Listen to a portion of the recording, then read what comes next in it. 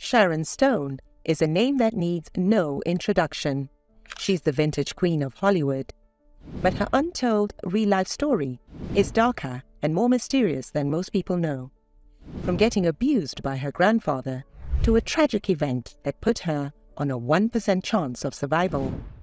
Today, we'll rewind the clock and take you on a journey into the shocking, little-known details about the life of Sharon Stone. Sharon Stone was born in Meadville, Pennsylvania, on March 10, 1958, to Joseph and Dorothy. And it seems she couldn't wait to have a go at life, as she was already walking and talking by her first birthday. Growing up, Sharon's family seemed like any other. 2 elder brothers and 1 younger sister. Her father working in a factory, and her mother balancing books as an accountant. It was the typical life of an American family in the 50s and 60s, and it all seemed balanced and great.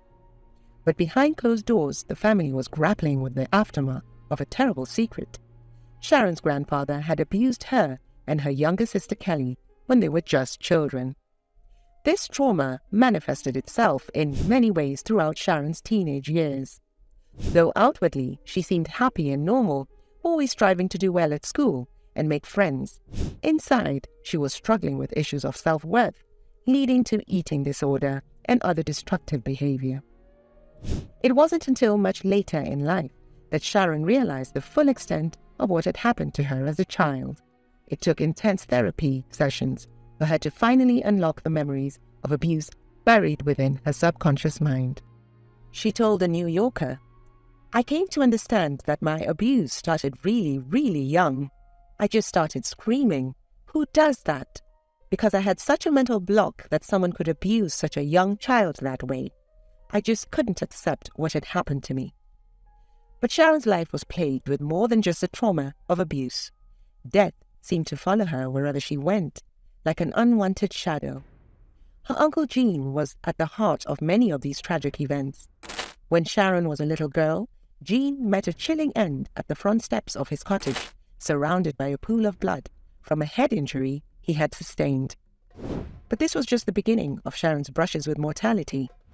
Gene struggled with mental illness, and his erratic behavior often frightened Sharon.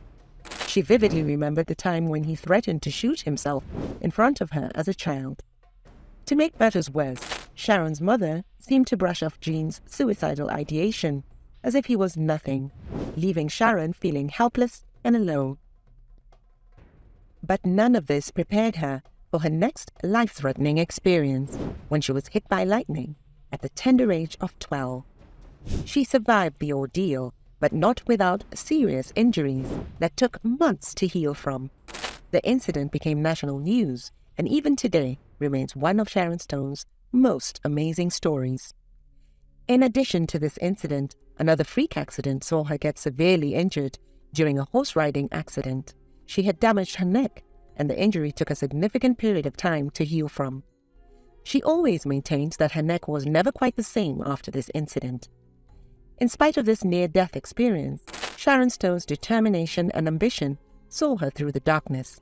After graduating high school, she won a writing scholarship to the University of Pennsylvania and majored in creative writing and fine arts. But it was acting that truly excited her. From performing plays in her family's garage as a child to hiring an acting coach with money from beauty pageants, Sharon had always wanted to be an actor. In 1977, she moved to New York City and signed with Ford Modeling Agency. It wasn't long before she became one of their biggest stars, following starring roles in highly successful campaigns like the Charlie perfume ads. Her talent and staying power within Hollywood's elite circle of stars was only becoming more apparent. Sharon eventually landed her big break in 1980 when Woody Allen cast her as a waitress in his movie Stardust Memories. After this small part, the roles slowly began to pour in for the budding actress, and within no time, she had made quite an impression on film fans. It was 1992's Basic Instinct that catapulted her to fame. She played the role of Catherine Trammell, a manipulative bisexual serial killer. She had to brave a storm of controversy that swept over her with this role as LGBTQ protesters went to town on it for playing into the common movie trope of bisexuals being psychopaths. However, screenwriter Joe Estes pulled Stone's twisted character from his own experiences. He based Catherine Tremel on a real go-go dancer with whom he had had a one-night stand. This dancer pulled a gun on him in his hotel room, asking him why she shouldn't pull this trigger. That incident was the basis of a scene in Basic Instinct that showed the character of Tremel playing a similar game with police investigating her. That was not the only difficulty Stone had to face while making this movie. The infamous ice pick scene, in which Catherine stabs a man with an ice pick, was especially traumatic for Stone, and she came up with a way to get through it. She brought her real-life best friend on set to tell her jokes and keep things light while they filmed the scene. Producers also kept a paramedic on set with an oxygen tank in case she started hyperventilating. Sharon's performance as a seductive killer made headlines and earned her numerous accolades, including a Golden Globe nomination for Best Actress. It is often cited as one of the most iconic performances in movie history. It also transformed Sharon Stone into an international sex symbol, and she was even voted one of People magazine's 50 Most Beautiful People that same year. This certainly put Sharon on the map in Hollywood, but it was Martin Scorsese's classic gangster flick, Casino, that cemented her status as a serious actress. As mobster's mole Ginger, she eclipsed even Robert De Niro and Joe Pesci in terms of screen presence and earned herself an Oscar nomination for Best Actress in 1996. Sharon Stone was at the top of her game. She had made her mark as an actor, but it all changed suddenly in 2001 when she suffered a near-fatal stroke. She was wrapping up shooting for some promotional work in Chicago and had begun to feel ill.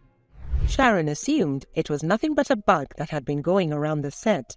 However, doctors soon discovered that she had experienced a massive stroke and a brain hemorrhage. Her chance of survival was given at only 1%, and she was immediately admitted to the intensive care unit. It came as a shock to everyone, particularly since Sharon had been known for her robust health and fitness routine. As it turns out, doctors at the time hadn't taken her seriously and believed that she was just being dramatic. After all, she was an actress. Her recovery took many years, and Sharon still suffers from the effects of the brain injury to this day. Not only that, but she is now more aware than ever of how fragile life can be. In her own words, "I don't think anyone grasps how dangerous a stroke is for women and what it takes to recover. It took me about 7 years." After 7 years of recovery, Sharon Stone was ready to get back into the swing of things. She had been cast in some of Hollywood's biggest films and was finally feeling like her old self once again. However, during this time, she also faced one of her toughest battles yet, a bitter custody battle over her son Rowan against ex-husband Phil Bronstein.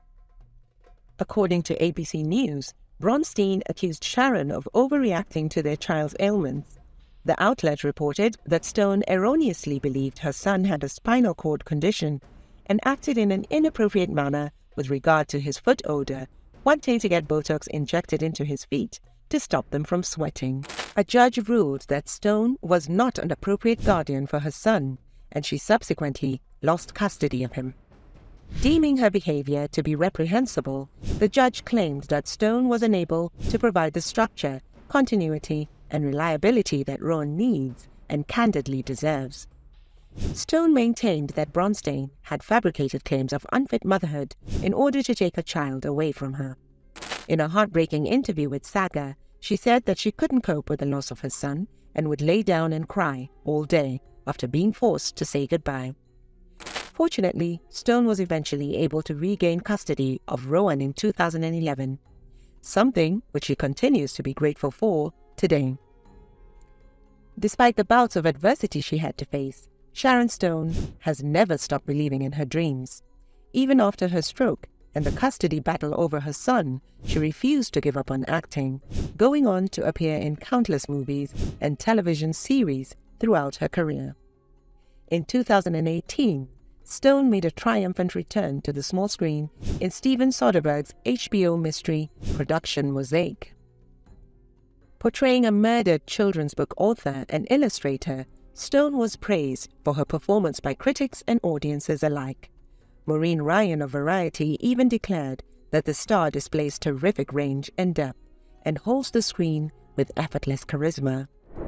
She has since gone on to star in a number of other projects, including Netflix's Ratched in 2010, where she played a wealthy heiress whose son had been disfigured by a doctor.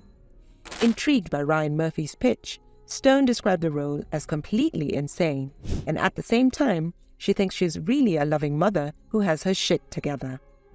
The show was a success, and it reaffirmed Stone's status as a Hollywood A-lister. Proving that no obstacle is too big for her to conquer, Sharon Stone continues to show everyone who doubted her just what she can do. For over 30 years, the Golden Globe Award-winning actress has been inspiring people around the world with her resilience and courage. No matter how tough things get, Stone has never stopped believing in herself, a quality that will undoubtedly continue to lead her far into the future. If you enjoy this video, there's a good chance you'll enjoy the one showing on your screen right now. Click on it to enjoy.